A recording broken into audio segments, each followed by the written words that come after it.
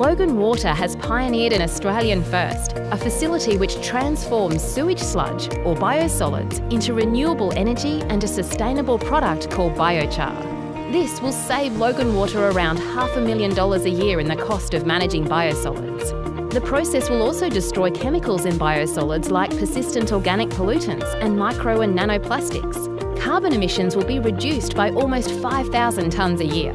Biosolids gasification works by heating dried sewage sludge in a gasifier at 650 degrees Celsius in a low oxygen environment. This creates biogas, and the recovered energy in biogas powers the facility's sludge drying and heating processes. Trials of our technology at Logan Home Wastewater Treatment Plant in 2020 were a success.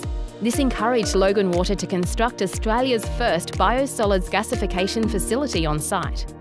Really exciting day for us at Logan Water and City of Logan today. We're welcoming our sludge dryers from Europe, a centrepiece of our biosolids gasification project. In 2022, Logan Water will be the producer of an environmentally friendly biochar. Our biochar is sterile, with no odour, and can be used straight away. It contains valuable nutrients like phosphorus and potassium in similar levels to those found in commercial slow-release fertilisers. This makes biochar great for healthy soil and healthy plants. For the building industry, biochar can be added to asphalt, concrete and bricks to sequester carbon and make the products more sustainable. It can also improve the strength and toughness of some building materials. And that's just the start. For Logan Water and our customers, biochar is a practical way we can all operate more sustainably.